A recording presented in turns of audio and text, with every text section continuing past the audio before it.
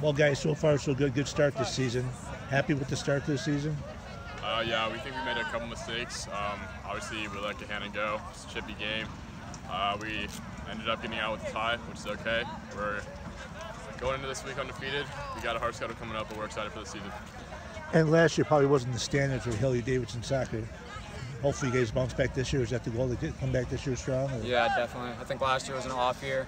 We definitely have a lot of returning players, which is good. It gives us an advantage over some of the other teams. I think if we play to our potential, we could beat pretty much any opponent. I'm very confident about our team this year. And what's your thoughts about the OCC Central? It's always, again, it's going to be a tough league. Your thoughts about the league? We really want to get off to Kaufman after what happened this year. We think Kaufman and Marysville will be our two toughest opponents. We want to win it. That's our goal. And we think we can do it if we play well.